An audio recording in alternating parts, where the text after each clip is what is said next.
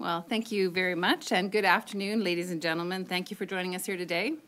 I'm pleased to introduce our special guest, Gordon Voth, the president of Seniors United Now, or SUN, it's also known as, and Karen McDonald, assistant executive director of the Seniors Association of Greater Edmonton, and it has the brilliant acronym SAGE.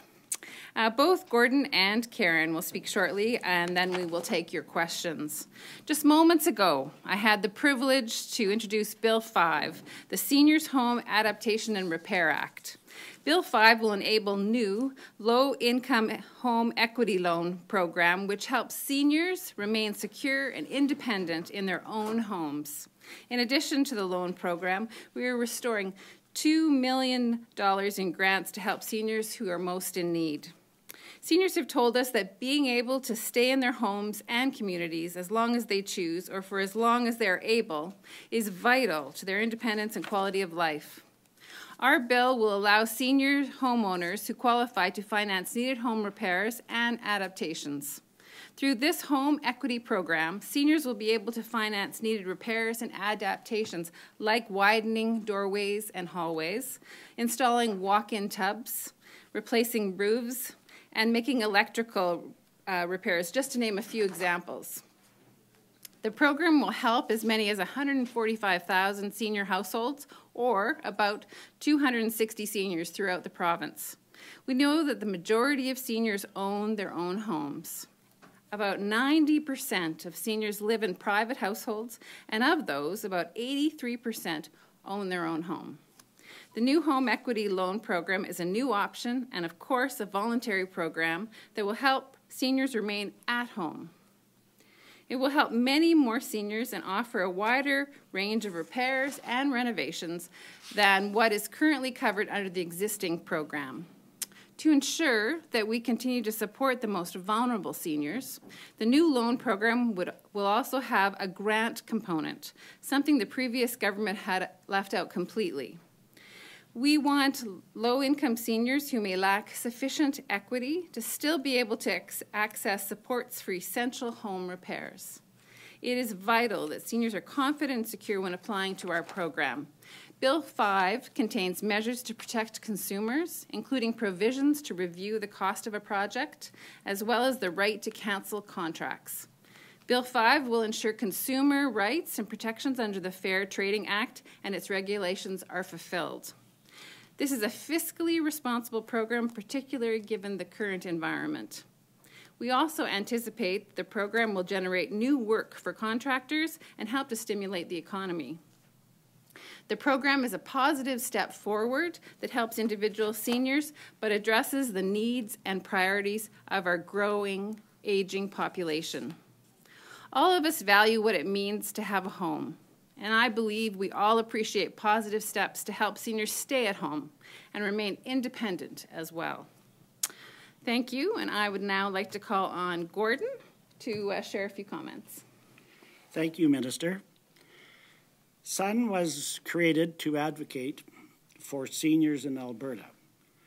We advocate for senior benefits and also for senior living concerns. SUN was in the past a leading advocate for the adoption of the Property Tax Deferment Plan. This fits in with our motto of seniors aging in place.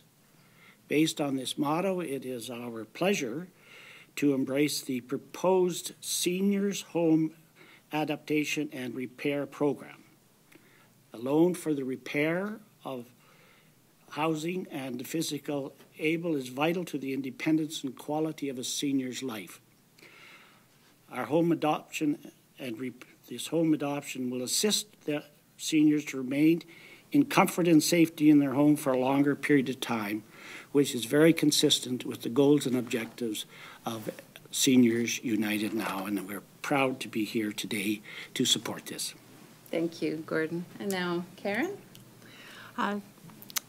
SAGE, as well as research, shows that healthy communities are communities of all ages, and SAGE is particularly excited about this particular program because it is an opportunity for us to ensure that seniors are able to age in their communities. And so while the program itself is focused on the needs of seniors, and we believe will be a welcome addition to the quality of life of seniors in Alberta, it is actually a boon, I think, for communities, because seniors contribute significantly to their communities when they're allowed to age in place in a home that is meeting their needs effectively. Thank you. Thanks so much. Yeah, just one clarification before we open the floor to questions.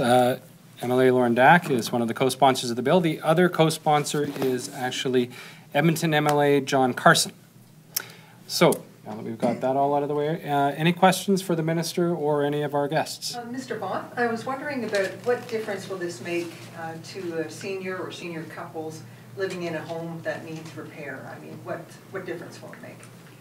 Well, I can see that the seniors would be unable to make the repairs because the majority of the seniors at this time may be living right at their maximum income level, and therefore they would be able to utilize this program to improve and maybe save money in terms of energy efficiency and those things, and would allow them to live in much more comfort than if they had to do it themselves, which they couldn't. Are there some things that you're seeing from your members that are more need than others? You mentioned, you cited one example, but I'm thinking inside the home to allow them to live there longer. Are you seeing different examples come up more frequently?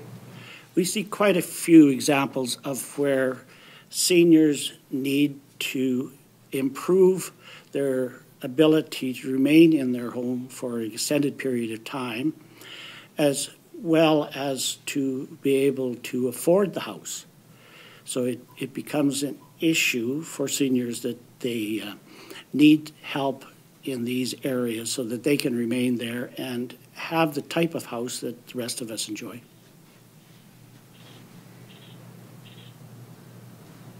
In terms of adaptations, structural adaptations, what kinds of things do you think that are really needed out there? Well, I think lifts are a much needed adaptation for particularly those seniors that live in bi-levels. If you live in a bungalow like myself, you still have to get from the garage up to your house, or you have to get over the threshold in the front door, so lifts are very important. Also, door sizes are also important, where if you have to use a walker or a wheelchair, you're able to get the right size of door that allows you to be able to look after yourself, and kitchens. If you are at all unable to stand for any length of time, my wife has 2 replacement knees, so I have been designated to do all the standing jobs. So, because we couldn't afford to put in a lower counter. So those are the kind of things that will allow seniors, that are an impediment now, but they allow seniors to remain in their home, even if it's just 1 year. Then they're not in a facility that's consuming more dollars.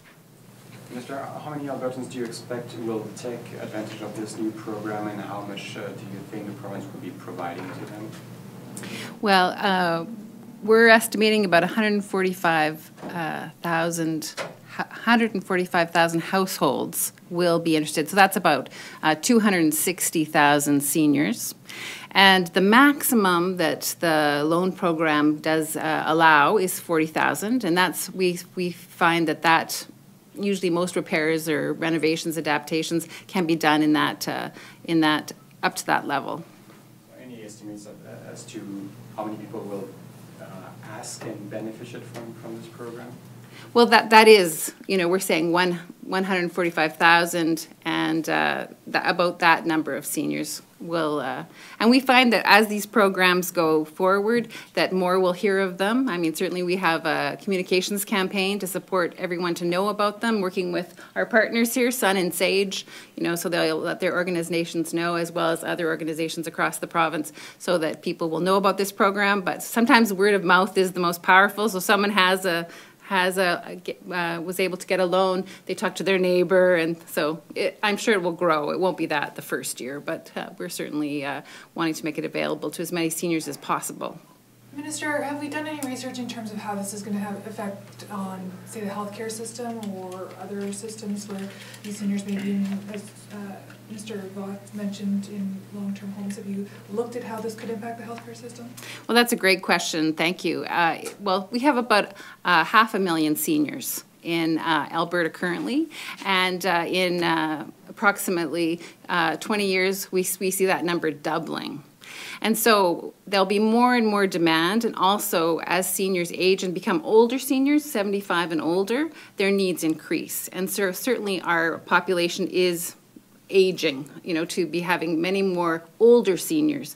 And so, of course, that has a significant impact if people need to be in facilities. And so this program is really an important one because that allows people to stay in their homes, have the adaptations that they need, and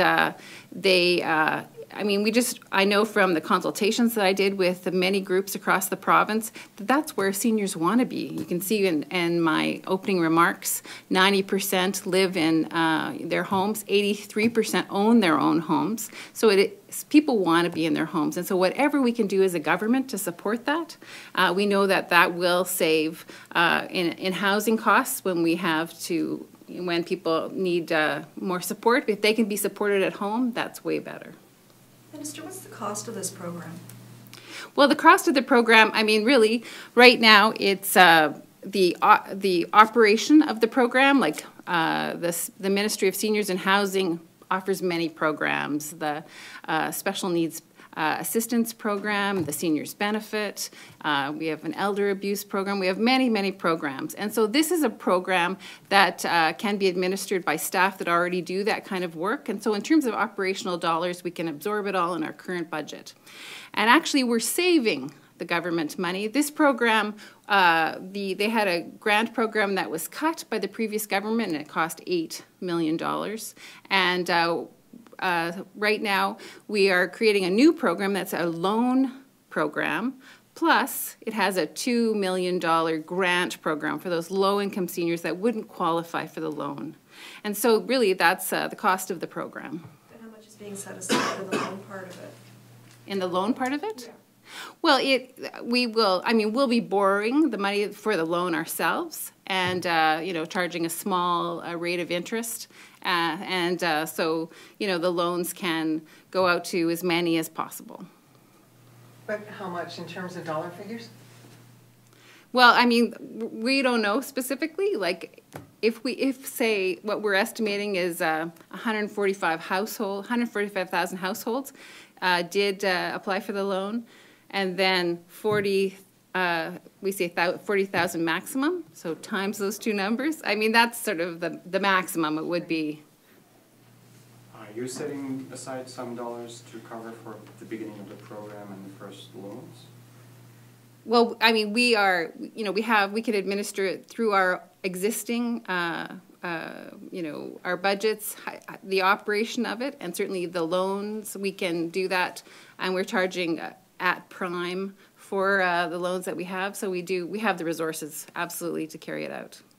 We'll come back to the floor if there are any more follow-up questions. We'll just go to the phone lines right now for one question and a follow-up if desired. Operator, please put through the first call. Your next question is from Gillian Slate from Medicine Hat News. Good afternoon.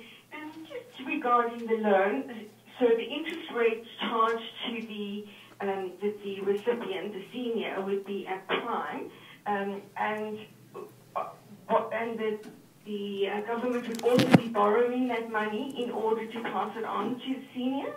Is that correct? No.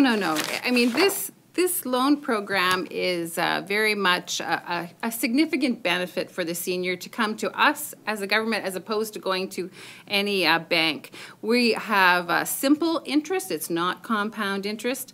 Another piece that's very unique to this program is that seniors don't have to pay, like they get the loan, they don't have to pay each month a certain amount of the loan. They don't have to pay back the loan until the property that it's for is sold. So there's some really significant benefits to the government administering this type of program. I'm just wondering about the financial benefits of that. If they are still going to pay a prime interest rate, could they not get that through a financial institution?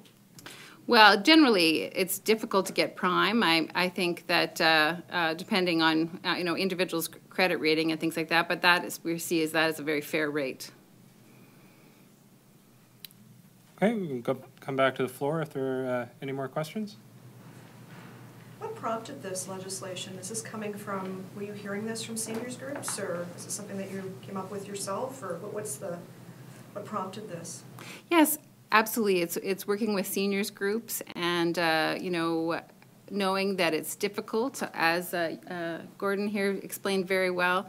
Some people are living very close to the edge, and they want to stay in their homes. And how do we as a government make sure that they can stay in their homes and have the quality of life in the communities that they've lived in for many years, be connected to their friends and family? So we wanted to very much support that. In terms of the economic stimulus, you made a reference to it. Do you have a ballpark figure as to what your expectations are or what you hope? In terms of job creation or activity?